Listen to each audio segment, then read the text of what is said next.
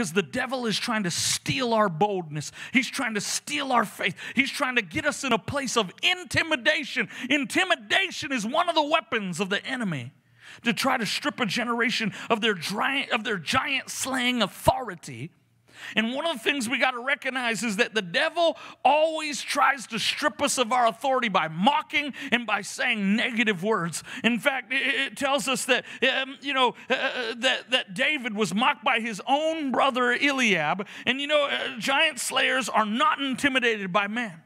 They're not intimidated. 1 Samuel 17:28, it says, now Eliab, his older brother, heard when he spoke to the men, and Eliab's anger was aroused against David, and he said, why did you come down here, and with whom have you left those few sheep in the wilderness? I know your pride and your insolence of your heart, for you have come down to see the battle. So here's David. He shows up, and he's looking at this Philistine across the way that's mocking the armies of God. He's mocking the praise, and all of a sudden he rises up, and his brother gets upset and goes, who are you? Who do you think you are? Where are those few sheep that you were supposed to be taking care of? You notice he immediately knocks him down.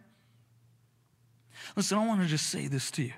There's going to be people for the rest of your life that are going to tell you you can't do it. They're going to tell you you're not good enough. They're going to tell you that you're crazy. They're going to tell you that your dream from God is a pipe dream and it'll never happen. It's not real. It's not reality. It's too big.